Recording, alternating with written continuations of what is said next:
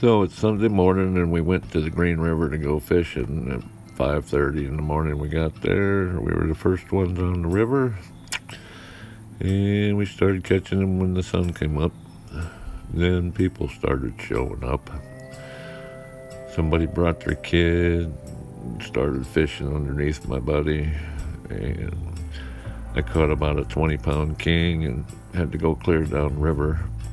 And when it was up close to the shore, the guy didn't get out of the river and stepped on my line and broke it off. I caught about a 15-pound king, and it got off, but we got to see it for about 5 minutes. And we caught about, I guess, 15 fish altogether. It was a good day. We kept 2. Let the rest of them go. Good day all in all.